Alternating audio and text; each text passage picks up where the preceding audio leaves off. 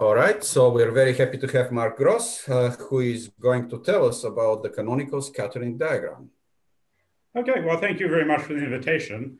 I'm afraid I had turned down invitations to this annual workshop a number of years in a row because traveling to the US in November or December or in the middle of term always seemed rather difficult, but now it's easy.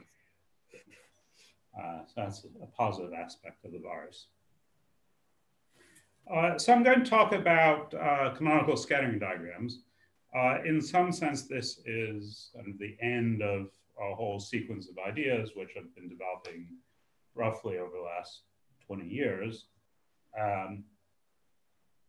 And so what was the original motivation was, well, let me phrase things in sort of restricted context, but what we'll do is we'll start with a log-Calabi-Yau pair.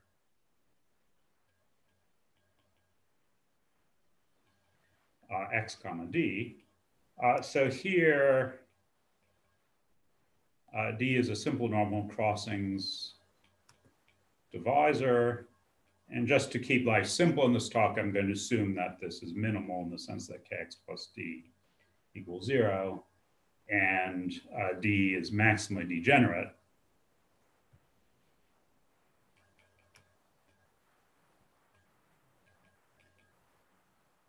In the sense that it has a zero-dimensional stratum.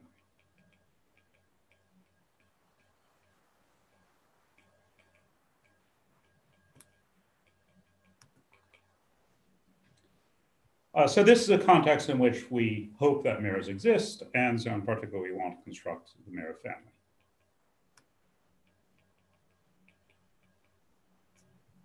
Mark, excuse me, I remember you don't assume Kx plus D to be 0. Now that's correct, but I just want to keep life simple in this talk. It means a little bit less that I have to explain. I see. In fact, I mean, it's more or less the same setup that you have where you essentially need to have a non-vanishing homomorphic form in the interior, but you don't need it to have simple poles on the boundary. It can have some zeros. Okay, so this can be done. So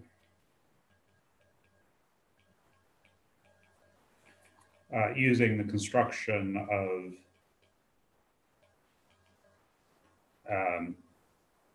myself and Siebert, the paper Intrinsic Mirror Symmetry.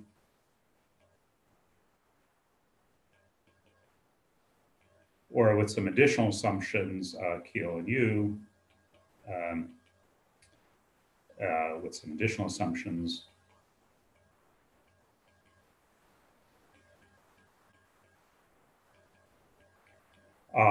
By directly constructing the coordinate ring of the mirror.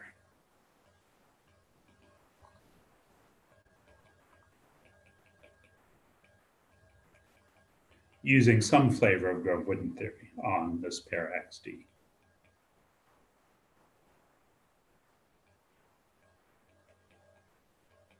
So do you assume that D is ample? No, I have no assumption on D here. So X minus D could be not affine, yeah. That's right, yeah. So as I say, this Kiel-Yu requires that, but we don't. And my understanding from Tony is that mostly has to do with issues of virtual fundamental class in non-Archimedean Grove-Witten theory. So in a sense, so both of these works are 2019. So in a sense, this problem is solved. However, in general, you'd like to have a somewhat more detailed construction. And what we'd like to do is to connect this to an older point of view.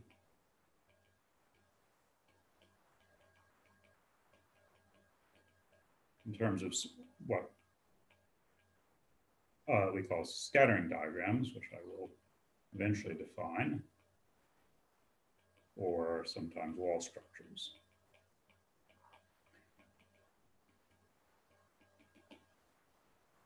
Okay, so let me give a little bit of history this story.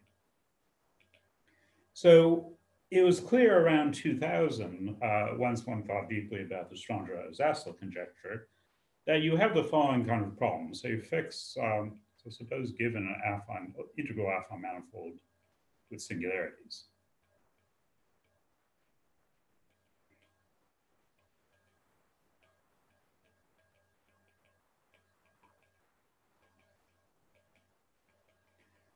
So we have B.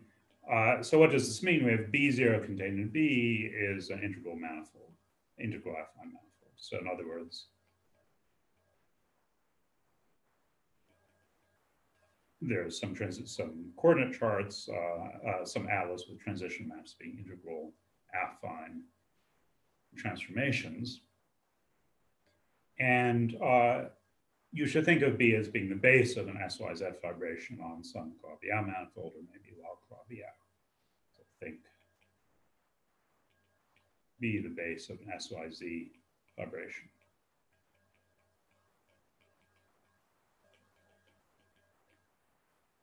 So there's a simple construction you can do, which is you can take the tangent bundle, let me call this X of B0. This is defined to be the tangent bundle of B0 modulo the local system of a flat, sort of affine flat vector field. So here, lambda, so if y1 through yn are local affine coordinates on B0, then lambda is the local system with basis locally given by the tangent vector fields, the fundamental vector fields associated with these coordinates. So this gadget is then a torus bundle over B0.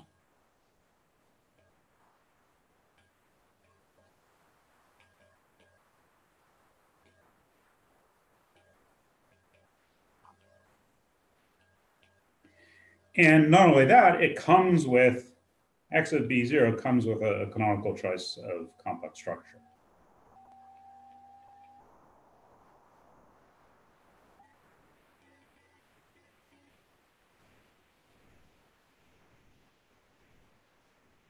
So that's the complex structure that essentially the almost complex structure J just swaps the horizontal and vertical tangent spaces in the obvious way, with one of them putting in the negation.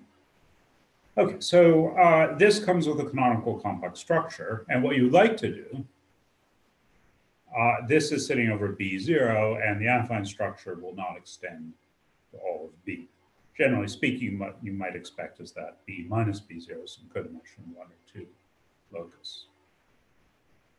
So we'll like extend or compactify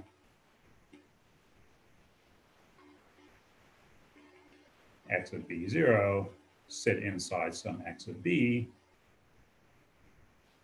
as a complex manifold. Now, well, you don't really expect to be able to do that. And in particular, what you do expect is that you're going to have to somehow perturb the complex structure.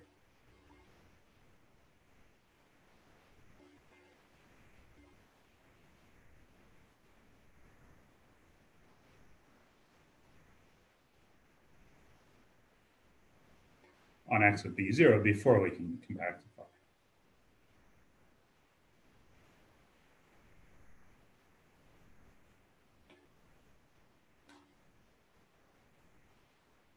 So this problem was really first taken up, how you might perturb this was first taken up by Fukaya in 2001, when he looked at the case where dimension B is equal to 2.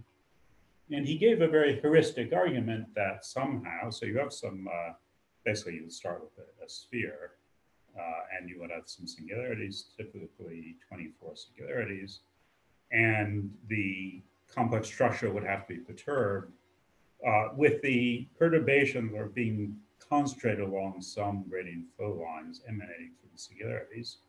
And when these gradient flow lines intersect, some more complicated picture arises where you add some new gradient flow lines. And morally, this picture would be mirrored to some kind of mass on index zero disks with boundary on fibers of the torus vibration. So we had this initial heuristic picture, and using sort of a slightly different philosophy, Konsevich and Soglman in 2004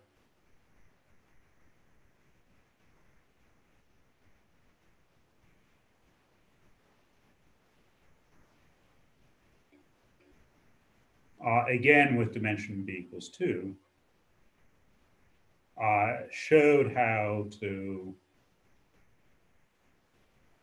construct this time a non-Archimedean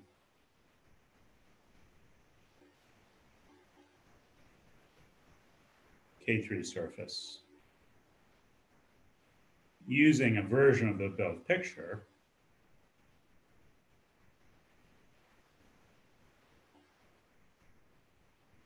which is essentially algorithmic.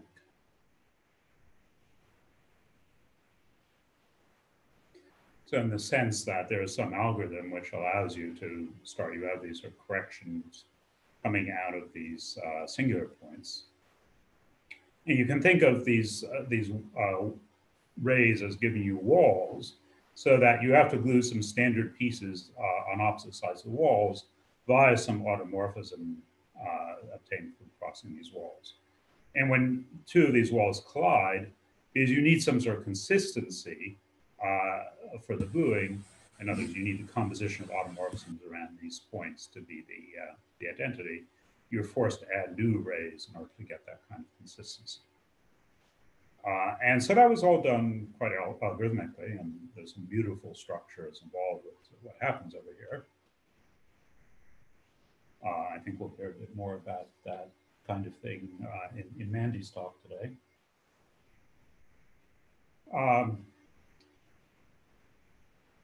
So this was the first sort of rigorous point of view on this. And then myself and Siebert in 2007, essentially using the same algorithmic philosophy, though in a slightly different setup, extended to all dimensions.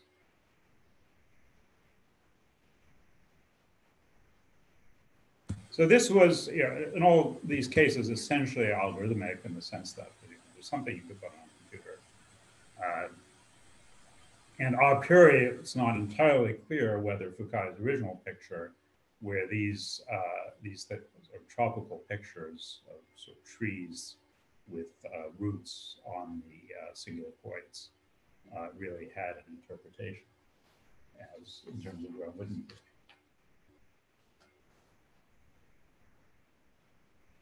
So then there's sort of various works in the late 2000s, late noughties.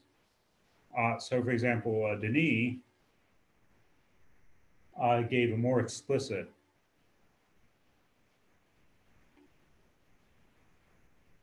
description of corrections to the complex structure in terms of mass element index zero disks.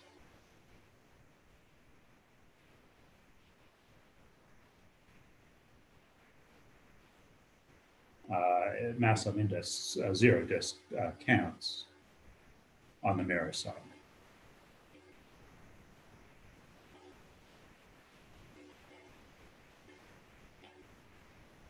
So then a work of myself, Ponder, Pandey, and Siebert gave an enumerative interpretation to what's going on at these points with these commutator formulas and showed that these could actually be described, what's going on here can be described in terms of some relative Gromb-Witten invariance. And from this, so this sort of described a piece of the algorithm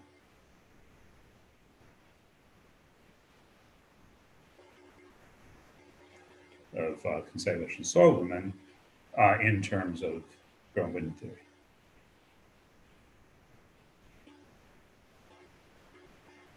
And this led to work with myself, Hacking and Keel, in 2011 to the canonical scattering diagram.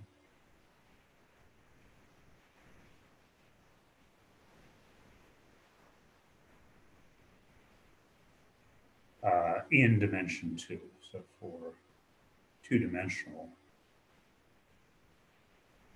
caveat. So the one piece that's sort of generally missing still from this general approach to thinking about mirror symmetry is a higher dimensional version of this. And so canonical scattering diagram in all dimensions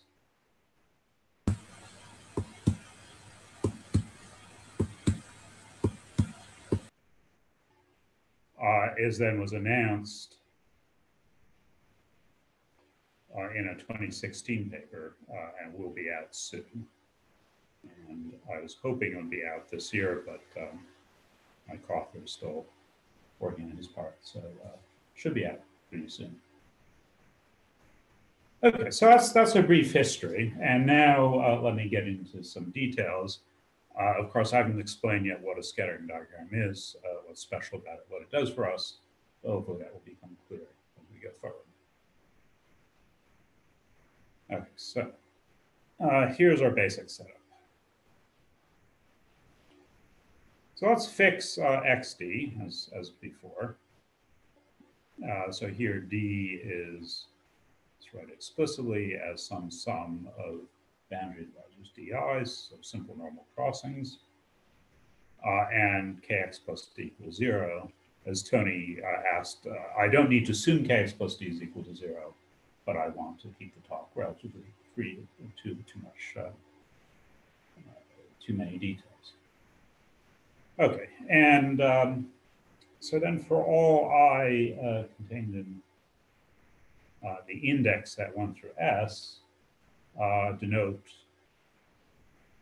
let's write d sub I be the intersection of all I and I of d sub I. So this will be a stratum, a stratum of d.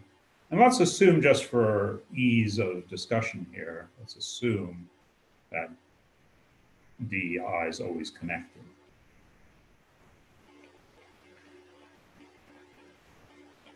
So in other words, something like this for d is good, but something like this is bad because the intersection of d1 and d2 is disconnected, consists of 2 points.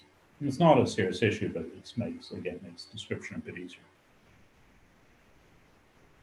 Okay, so now let's let div d of x be the group of divisors supported on d.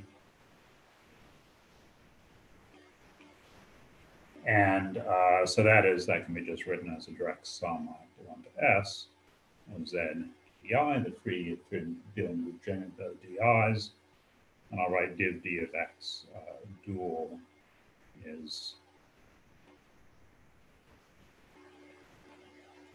let me write some r is the dual vector space, so that's direct sum I for 1 to s z, well, this is di star. Okay, so I'm going to build a standard object, which one can think of as being, say, the tropicalization of the pair xd, or the dual complex of d, and I define this as follows. So let's let P be just the set of sum over I and I, r greater or equal to 0, di star, where I runs over index sets 1 through s, subset of 1 through s, such that the corresponding stratum di is non-empty.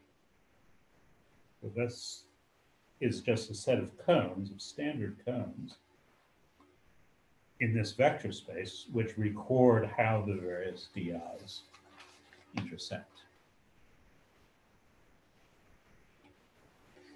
And then I'm going to take, so let B be the union sigma and P of sigma. So this is just, again, this is some sort of geometric object, a cone complex in this vector space, and which we can think of, so BP, together we can think of as the dual complex of XD, or these days we tend to call it the tropicalization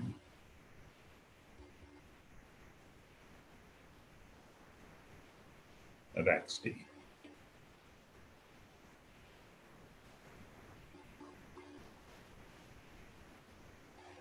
Okay, so the main point of what we have to do now is we need to define, we should think of B, so think. B is the base of an SYZ fibration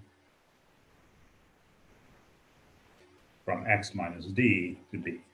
Now, of course, we're not actually building a fibration here, and we never make use of fibration, but morally, that's the role it's playing. And as such, you should think of it as carrying an affine structure, or integral affine structure with singularities. So I want to define such a structure. Yeah, but non-intermediately, you really have a map from X minus D. That's right, yeah. So one can use it using what you proposed and was detailed by Nikesh, Shu, and you. You should be able to build a non-Archimedean structure, SYZ fibration. And essentially, the affine structure I'm going to define is the one that Nikesh, Shu, and you wrote down. Sorry, Mark, I have a question. Yeah. So you actually defined the dual complex of this pair, right? So which is actually different from the dual intersection graph or dual intersection complex, right? Or it is literally the same? Well, it's so you might view the dual intersection complex of D as being a simplicial complex rather than a cone complex. Right. So here I want to think of it as a cone complex. Right, because like a long time ago, do you remember we talked about that? Like, so for the dual intersection complex, we first we need to choose like a torque degeneration first in your program, right? And once we zoom in the central fiber, and then we can build up like a dual intersection complex of the central fiber, right? And is it like how can these two guys how can this dual complex and the dual intersection complex in that case be related to each other? Yeah. So let me make a quick remark. And this is actually quite an important point because this whole setup can also be applied to degenerations of Calabi-Yau. So setup also applies to maximally unipotent degenerations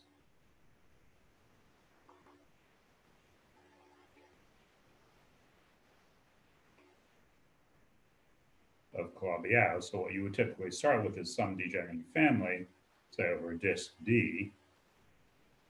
And so you have a very singular fiber, which we'll assume is normal crossings, a singular fiber. And then you can consider, so apply the above construction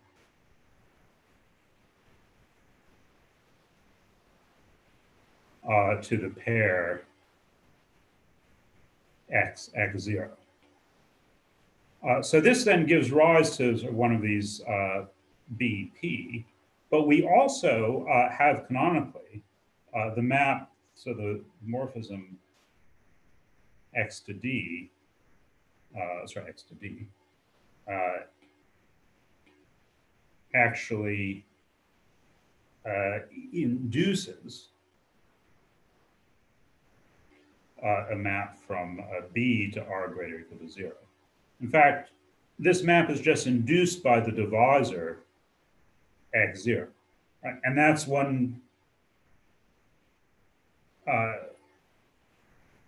reason why it's useful to think about B as sitting inside this dual group is X0 is some divisor supported on X0.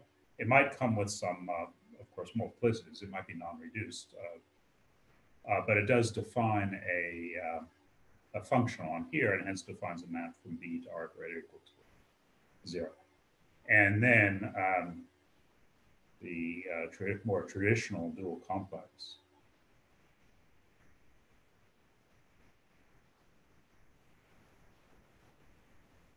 let's call this map psi. More traditional dual intersection complex of x0 is psi inverse of 1. So you just look at sort of the height 1 slice of B. And now instead of this was simple normal crossings, you would have a simplicial complex rather than a cone complex.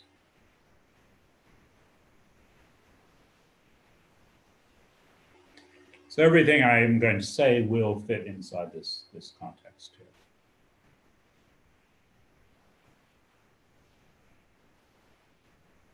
So okay. Is psi linear on the cones? Psi is linear on each cone, yeah. Okay. It's a linear function on div d of x, and each cone is linear. Okay, thank you. Okay, so let's next construct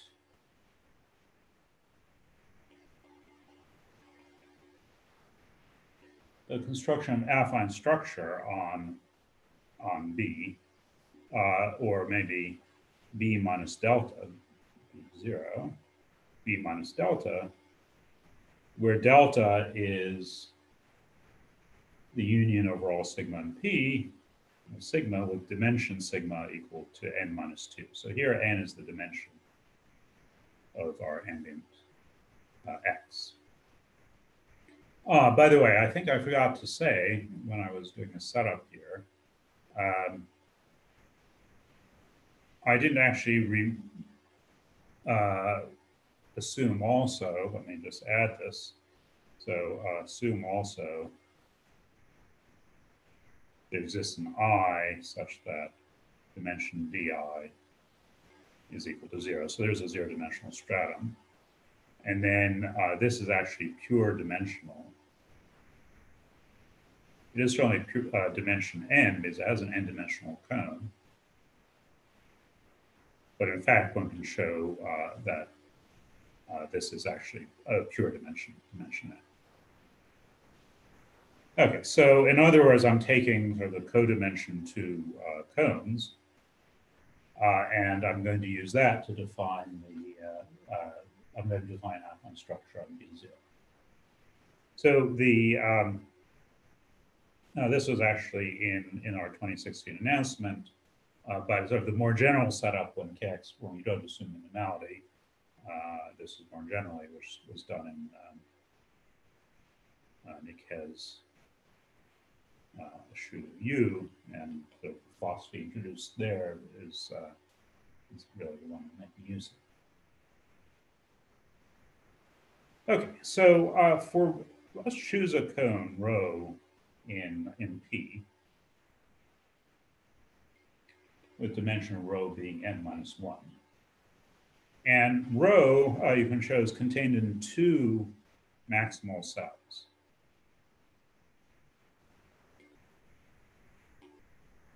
Another property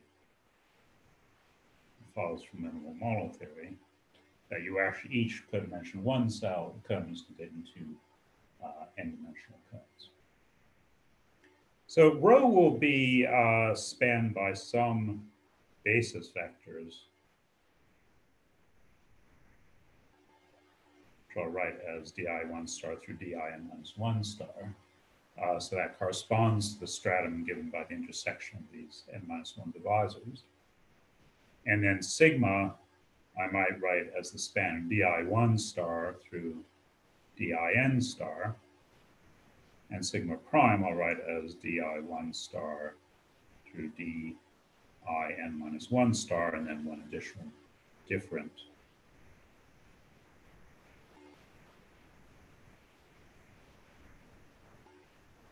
generator. And then I'm going to define an embedding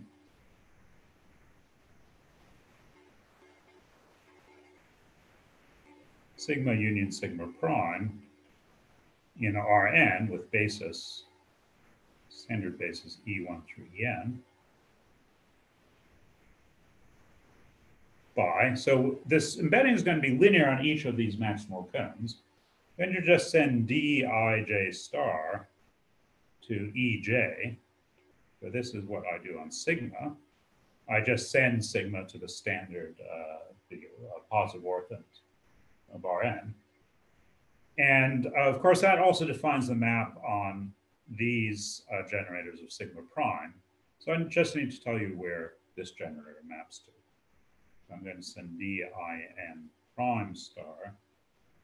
And this gets mapped to minus en minus summation j equal 1 to n minus 1 of dij dot with the stratum corresponding to rows, so the stratum consisting of the intersection of divisors listed here. So that's a divisor dotted with a one-dimensional stratum, and then I multiply that by ej. So this makes sense as an integer.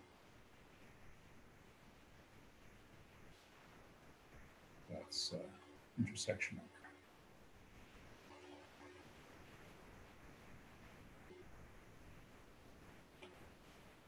Okay, so what's going on here is that essentially the idea is that if you look at a one-dimensional strata corresponding to rho, then a sort of a neighborhood of that stratum should sort of morally looks like the toric rho. And what I'm describing is an embedding of sigma union sigma prime in Rn. So we get the actual fan of that toric rho. And this is designed so that that toric rho has the right intersection numbers. So there's a way of making that sort of more rigorous. In the case Shu Yu, for example, they show that as long as these intersection numbers are negative, then actually a formal neighborhood of the one-dimensional stratum is isomorphic to a formal neighborhood of the corresponding one-dimensional stratum of this, the toric variety defined by this fan. In my own world, we see that as saying that actually the log structure is on the one-dimensional stratum. So it's a very natural thing to do. And this then gives a chart, an affine coordinate chart,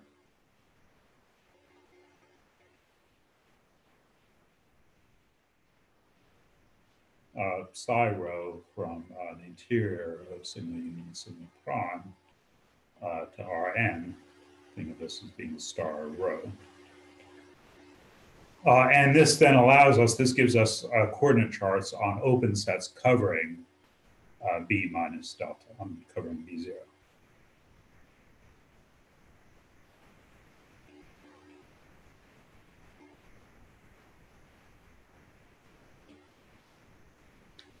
Okay, so that's the affine structure.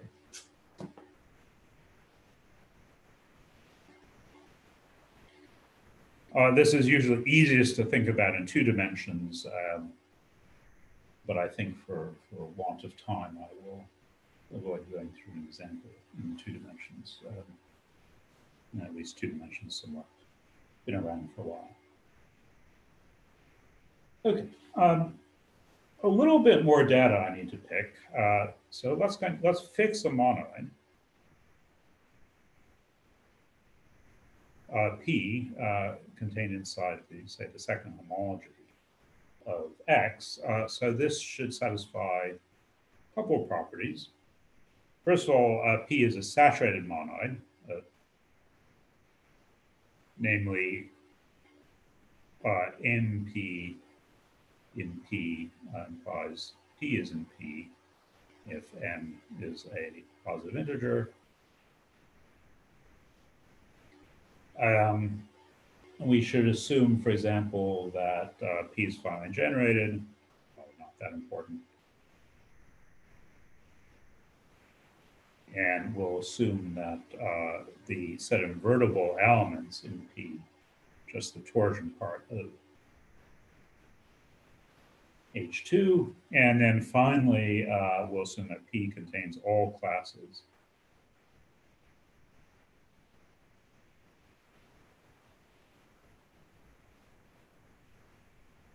of effective curves in X. So what we're going to do is, so ultimately we construct, okay, so we're going to choose such a monoid. And let's let M be the maximal ideal, so P minus P star would be the ideal.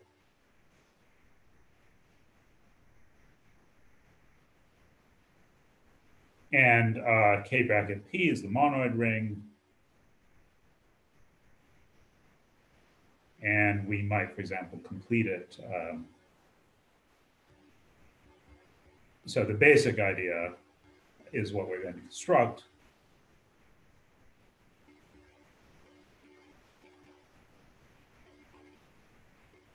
A formal scheme over the formal spectrum of the completed K bracket P. So this is completion with respect to the maximal ideal M with the ideal M.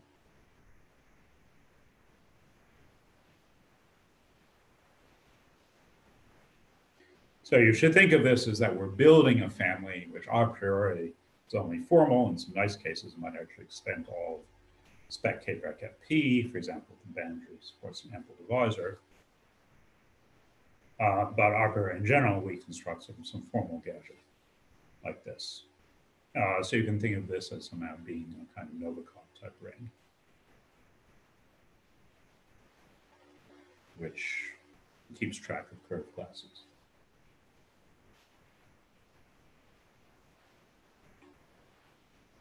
Okay, so now it's time to define what we mean by scattering diagram. A definition: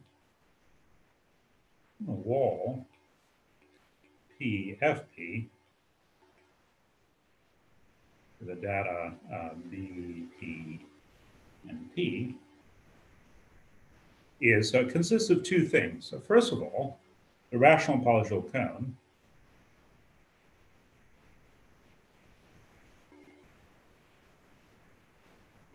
P contained in some cell sigma, some cone sigma P. Hopefully my, this is going to be confusing. Let me switch to D, which is the other standard notation I use. Otherwise my P's, little p's and big P's are going to look the same. So rational polygonal cone D sitting inside some cone in P with dimension of D equal to n minus 1. So it's a codimensional 1 cone. You always want the walls to be codimensional 1, otherwise they don't keep anything out. And FP is some maybe formal power series, FP.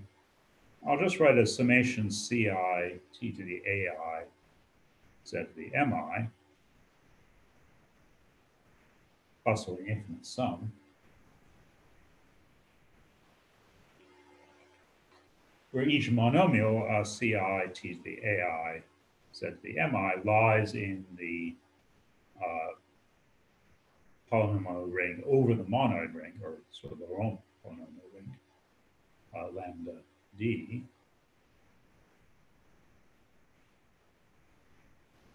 where lambda d is the lattice of integral tangent vectors.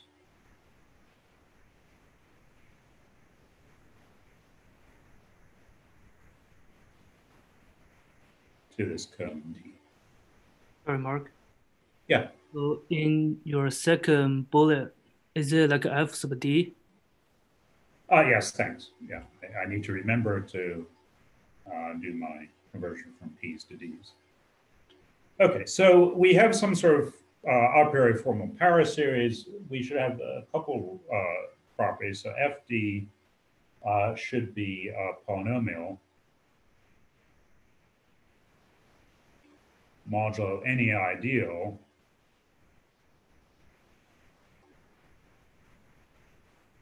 any monomial ideal I contained in P with radical of I equal to our maximal ideal. And FD should be congruent to 1 modulo the maximal. Okay, so the constant term is 1.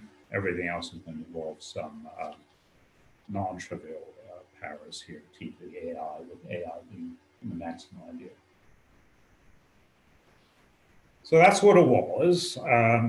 It's really just a codimensional one wall inside B, along with this extra bit of algebraic data. But then a scattering diagram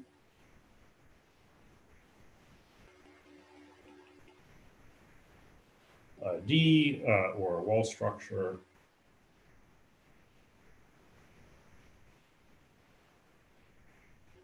is a collection of walls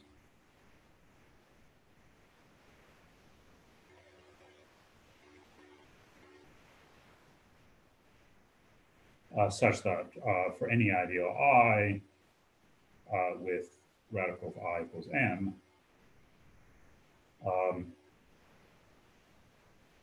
the set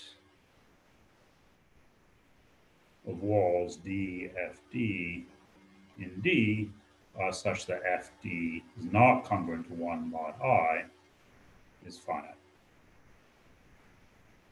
Okay, so it's a collection of walls. Generally, this will be an infinite number of walls and encodes a huge amount of vastly complicated data, but modulo any given ideal with radical n, the set of walls with non-trivial functions is finite.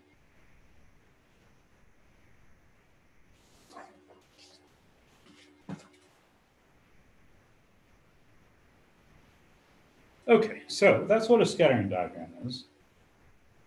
Now, a key point, going back to Kontsevich and Solomon's point of view, is that a scattering diagram, what does a scattering diagram do? It's a way of, it's a data structure for recording how you glue a bunch of standard pieces together.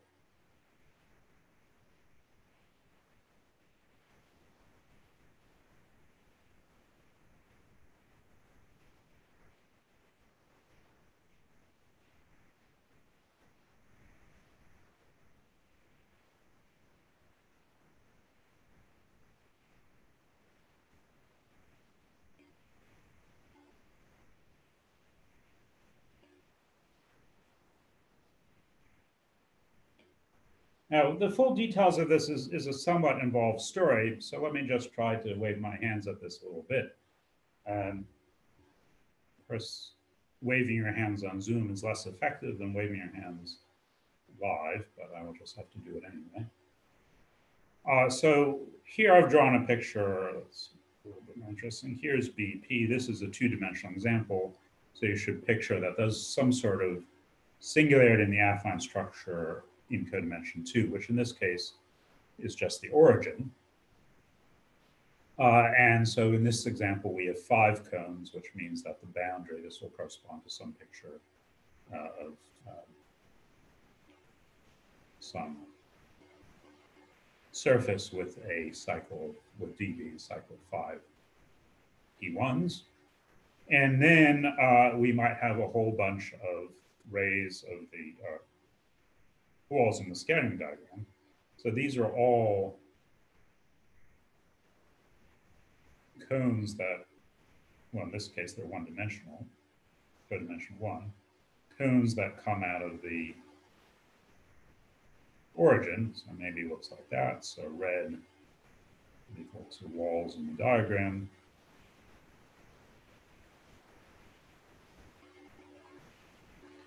And blue is P. That's our encoding. Now, what we're going to do is associated to each of these chambers, we're going to associate a ring. So here for each chamber,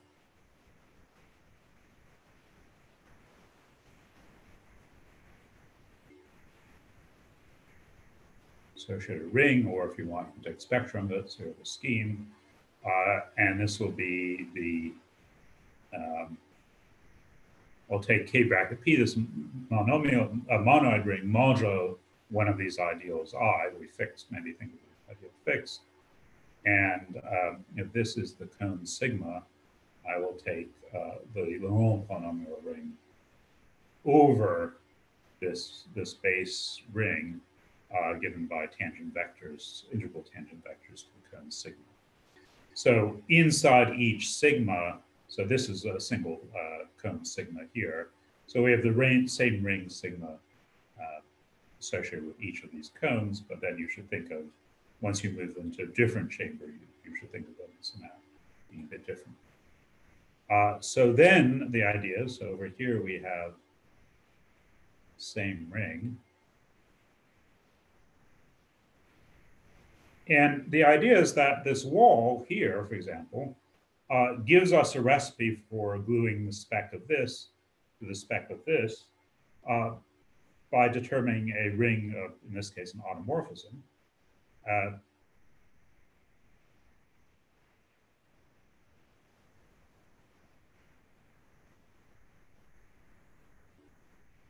And what is this automorphism going to be? So in this case, let me move this.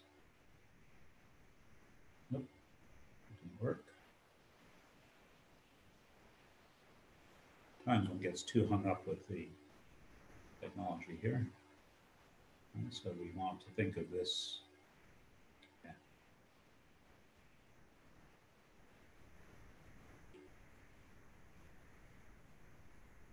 This ring associated, so this ring is associated with this cell chamber, this ring associated with this chamber. Now, what we do is we choose a normal vector that will, of course, be in the dual to lambda sigma, a primitive normal vector pointing in this way. And then this allows you to define a ring homomorphism which takes z the m to z to the m times fd, the m evaluated on m. I have no idea if that's legible. Hopefully that's legible. I can actually make that bigger. Why not? So we have this recipe for defining automorphism of this ring, and that's defined using this FD and this completely determined by FD. Okay, so that gives you a way of gluing together all these rings associated with these pieces. And we also have a ring associated with the edge here. And a ring associated with the edge is K bracket P mod I. Bracket, it's going to be Z plus Z minus. So if this codimensional one wall is rho, I take this whole polynomial ring and divide out by the relation Z plus Z minus is equal to F D, where again, D is this function attached to this wall, FD T to the class of the one-dimensional stratum corresponding to rho. Okay, so I'm not going to belabor the point here. It's not that difficult, but there are ways of associating then to each of these codimension one walls a ring, and then you can start to glue together all these different rings using some obvious, in this case, other obvious identifications of this as the localization of this, or glue these together using these automorphisms. So if you glue together all these things, what you get is you get some deformation of some maybe infinitesimal deformation of some object associated to the original BP.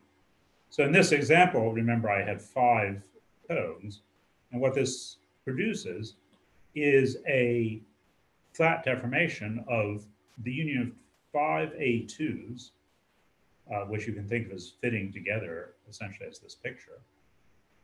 So we get, in this example,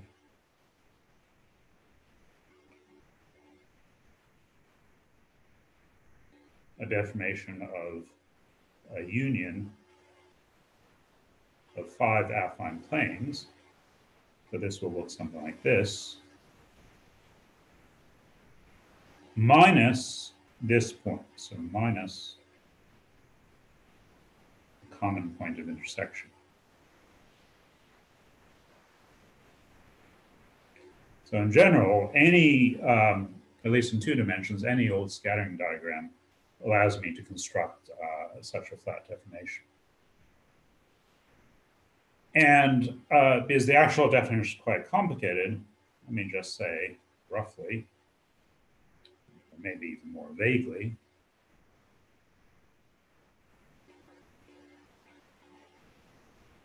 Scattering diagram is consistent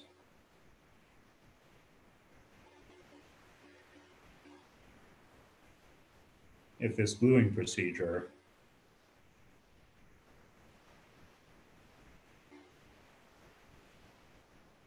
produces a flat deformation of the geometric objects, or of the scheme corresponding to, maybe I should just call it the Stanley-Reisner scheme, because that's what it is, the Stanley-Reisner scheme.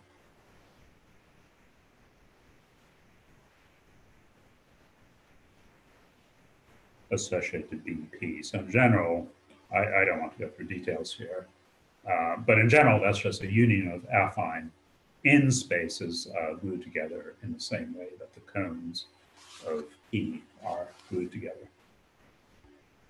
Okay, so the actual definition of consistency is a bit complicated and involves things called broken lines.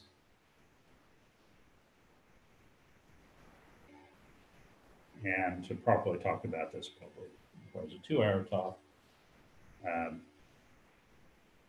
But roughly, consistency, what you really want in a scattering diagram is that this will produce such a deformation.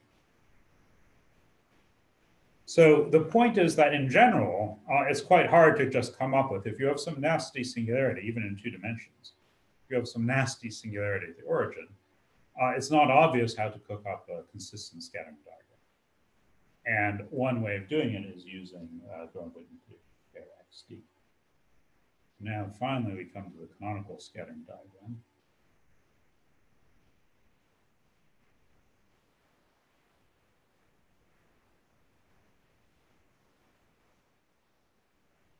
So for an n minus 2, okay, so we're going to fix some data. So unfortunately, again, we don't have much time, so it'll be a bit brief. Fix an n minus 2 dimensional family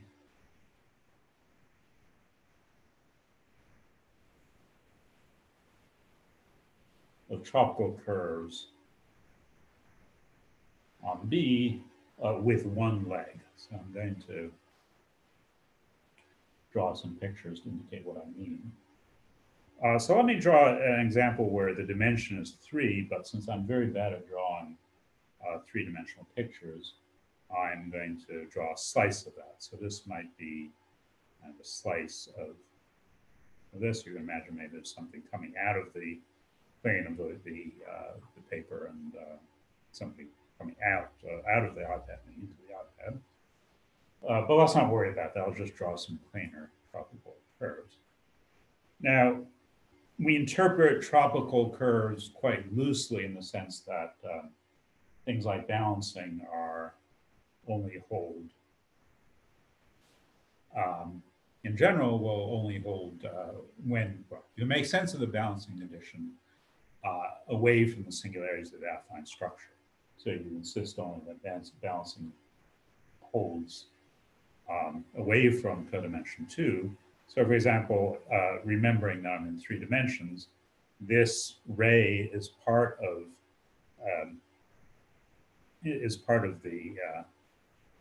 the discriminant locus, and hence you have no affine structure along here, and hence you could have tropical curves that just end here. There's no balancing condition.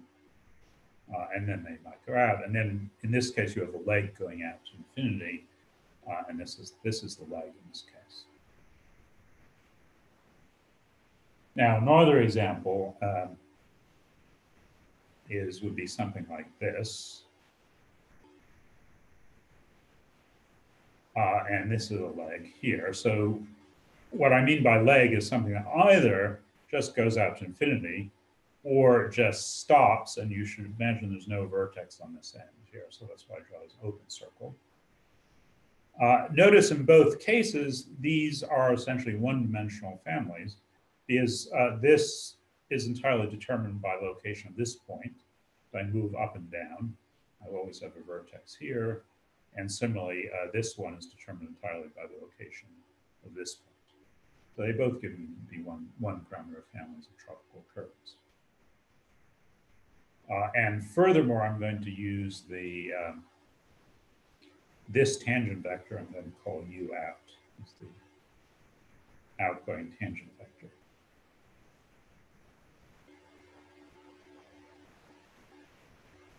So u out is an element of this is sigma is an element of the tangent space to sigma, and similarly.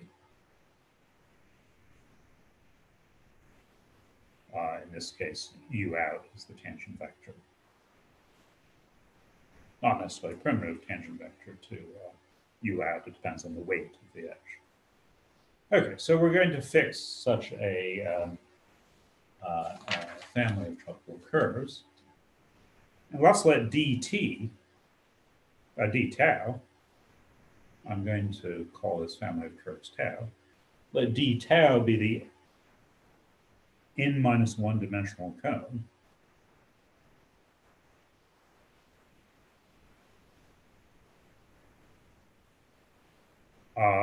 Traced out by the leg.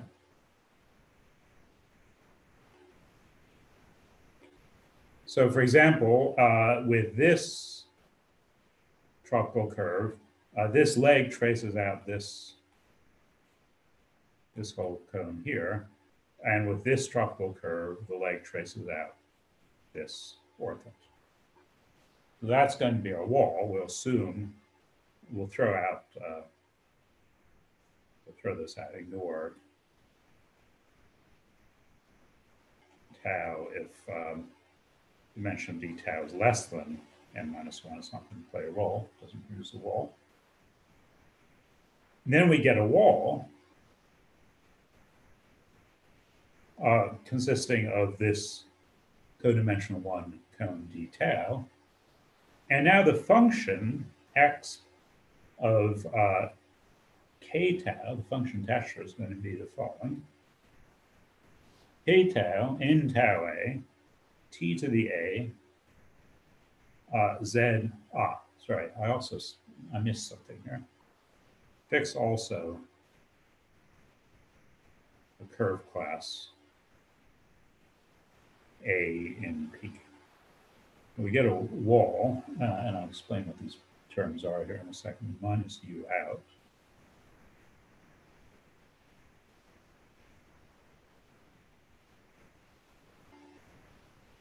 Where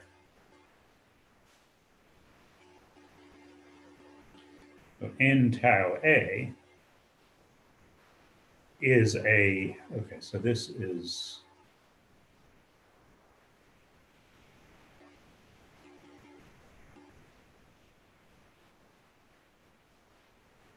what's called a puncture Gromf-Witten variant. So this is a notion introduced by Bromwich, Chen, myself, and Zeberg. Paper finally appeared in the archive a few months ago. So this counting curves of genus 0, which tropicalize to curves in the family tau, or maybe degenerations of such. So in our setup, there's a way of associating to such a family of tropical curves. There's a way of actually associating a Gromf-Witten class, which the way that we set things up, the Calabi-Yau condition, combined with this requirement on the dimension of this family tau, guarantees it's zero dimensional, so you actually have a number. So here, of course, A was the curve class, U out, I said, was this outgoing tangent direction, and K tau is of some lattice, and that's we'll skip the details. So can n tau a be equal to 0? Yeah, so I mean, you know, in a sense, for most choice of tau and for most choice of A, it's going to be 0, in which case you get a trivial wall, you'll just get x of 0, which is 1. Okay.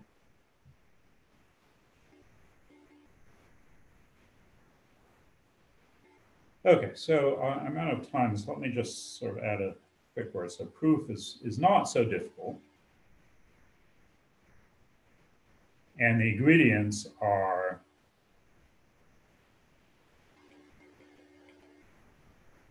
first of all, a puncture curve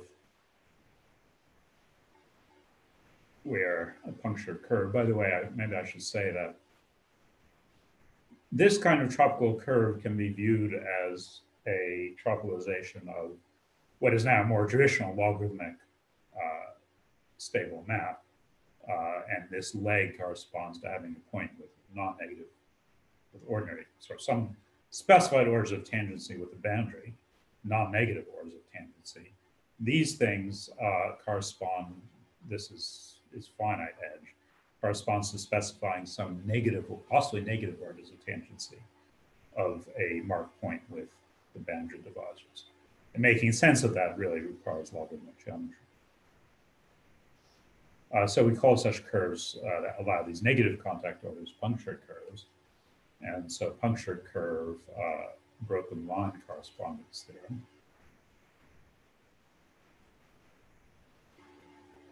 Broken lines are the things that one really uses to define consistency. And once you get that correspondence theorem, then what am I trying to prove? I didn't say what I was trying to prove. I'm rushing. Theorem. If D canonical consists of all such walls,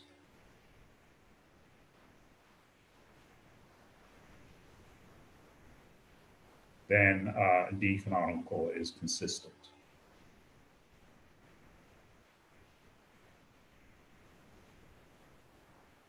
That's what you should view as being the main theorem of this talk. So the key point is that broken lines are purely tropical objects. Punctured curves are actual genuine curves that live in the logarithmic world of logarithmic Gromov-Witten theory. So you need a theorem saying that broken lines correspond to punctured curves, and then you use deformation invariance.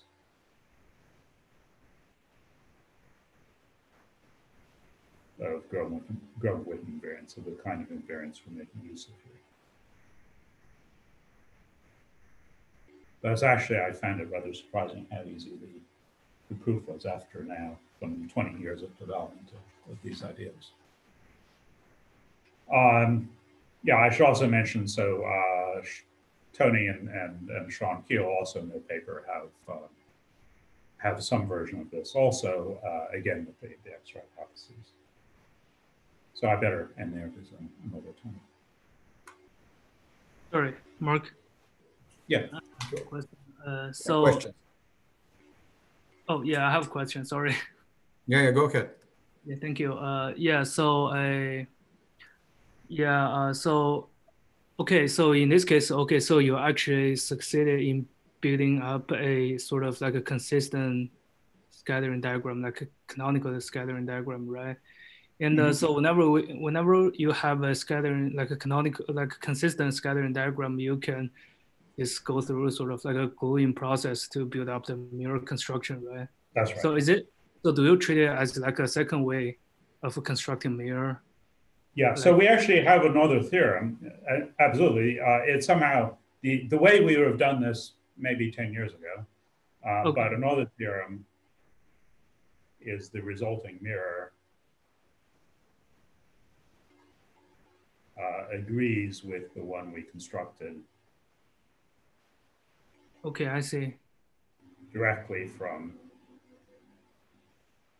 by constructing the coordinate ring directly. I see.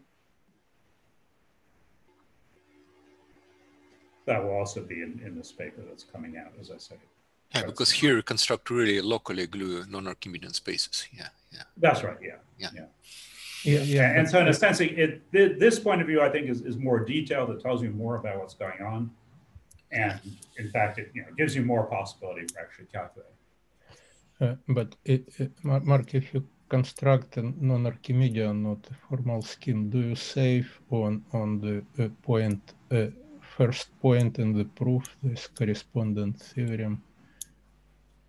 Do you save? I mean, just will it become kind of straightforward?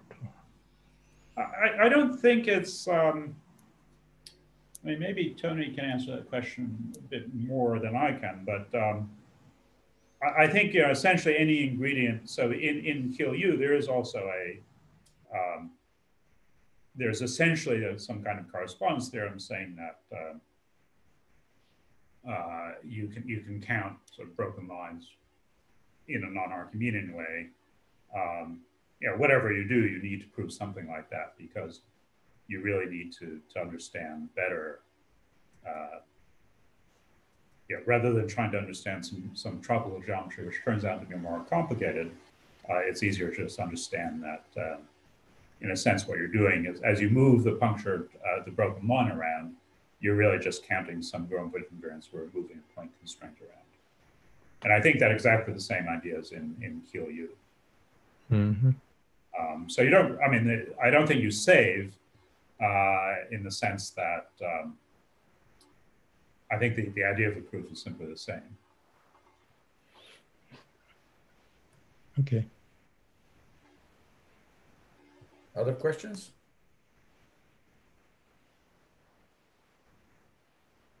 Okay, well, thank you, Mark. And I'm going to stop recording and we can still continue chatting for the next 20 minutes until. Okay.